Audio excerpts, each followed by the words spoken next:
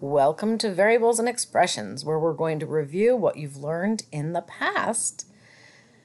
You have learned this in the past, but it's probably a little bit rusty, so we're going to continue right on. It says evaluate the expression for the given variable. X plus 9 for x equals -2. Whenever I evaluate an expression, the first thing I need to do is substitute the value for the variable in for the expression. So there you see it. I have -2 plus 9. -2 plus 9 is going to give me 7. The signs were different. Find the difference. Keep the sign of the larger number. In number 2, it says -4 times t. That's what that means, -4t. For t equals 3/4. -4 times 3/4. You can multiply that right on your calculator to try it out, or I can just put -4 over 1 and multiply straight across. That gives me -12 over 4. -12 over 4 simplifies to -3. Remember, when I'm dividing, if the signs are different, I get a negative. We learned that in the last lesson, right? Now you're going to try one. This is a simple, straightforward, one-step evaluation. Substitute -42 in for x, and hopefully you can simplify it, or in other words, divide -42 by 7. Look for your answer in the multiple choice. Now we have 2 steps here, or more. So that means we have to use the order of operations to simplify. We're still going to start the same way. If you see a value for a variable, you substitute that in first. So for this first one, I have 1/3 x plus 4, and x equals -6. Substitute -6 in for x.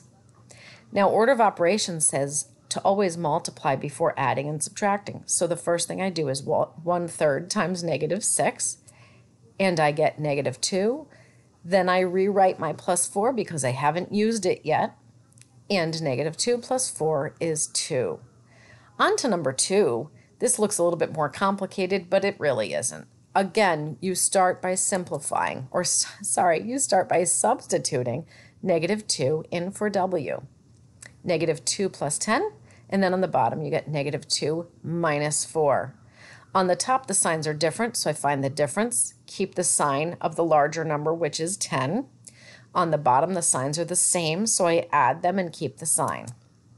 I should get 8 over -6, which simplifies to 4 over -3, or -4/3. Now you try one. This doesn't have order of operations, but I do want you to remember that this exponent is -3. So it's not the exponent. The base of the exponent is -3. The base of the exponent is -3. So that entire value, -3, is brought to the second power.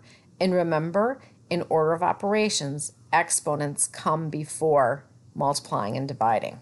See if you can find your answer. Evaluate each expression below for x equals -10 and x equals -3. In this first problem, you'll notice it's kind of like an associative problem. Associative property problem. So in other words, I'm going to substitute in, sorry, I went too fast.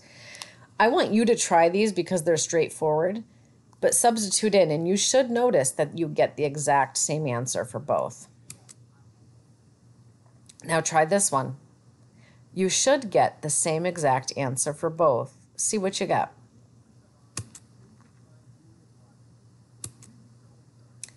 Now it says use the distributive property to evaluate the expressions. First, start by distributing -2 throughout, and when you do that, you get -6x plus 8. There's nothing more to do because these are not like terms. I can't simplify them anymore, and I don't know the value of x. This one I distribute by dividing everything by 3. And I get 3y plus 4, because 9y divided by 3 is 3y, and 12 divided by 3 is 4. Again, I can't simplify any more than that, so I leave it as it is. Please try distributing this, and then see if your answer is to the right. Hopefully you're understanding this The next thing you're going to do is practice this in a computer game called Rags to Riches. It's just a quick video game to check your skills. Good luck.